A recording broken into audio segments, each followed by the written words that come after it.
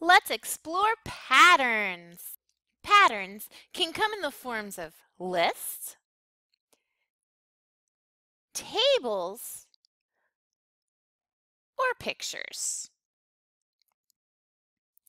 To identify a pattern, you want to look at what's changing in the pattern. Then, find the rule that the pattern follows. Let's look at what happens when they give us a list of numbers. So we want to identify the rule for each pattern and see what number comes next. If we look at the first one, we have 5 to 8. To get from 5 to 8, you could add 3. To get from 8 to 11, you also add 3. So I notice that each time they're adding 3 to get to the next number. So that must be the rule. The rule is to add 3. Now if I want to know what number comes next, I just add 3. So 17 plus 3 gives me 20. So 20 must come next. Let's look at another pattern. To get from 20 to 18, I have to go down. That means I'm taking away 2. Then from 18 to 16, I also have to go down. And again, I'm taking away 2. To get from 16 to 14, I take away 2. From 14 to 12, I take away 2. So the rule must be subtract 2. Then if I want to know what number comes next, I need to continue the pattern and subtract another 2. 12 minus 2 is 10, so 10 must come next. The first pattern we did was going up. It was increasing. So that pattern was an increasing pattern. The second pattern, the numbers were going down. So that is a decreasing pattern. Sometimes they give us tables. So let's look at this first table, the cost of books.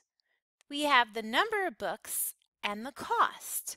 So to find patterns in tables, you want to see what you do to get 3 to 9. Could add 6, then 5 to get to 15 would be plus 10, and 7 to get to 21 plus 14. I am not seeing a pattern here, so the rule must not be addition. Let's try multiplication. To get from 3 to 9, I could multiply by 3. And then 5 times 3 would give me 15, and 7 times 3 would give me 21, and 9 times 3 would give me 27.